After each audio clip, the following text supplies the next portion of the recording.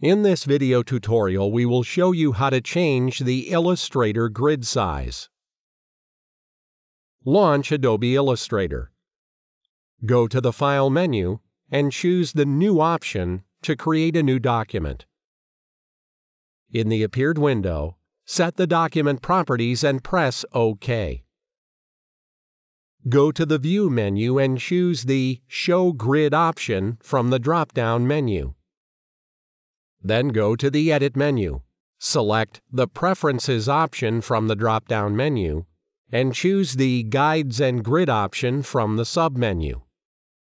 Find the Gridline Every option in the Grid section, and set the value that you need.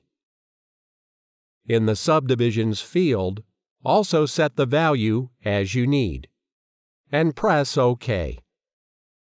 Now the Illustrator grid size has been successfully changed.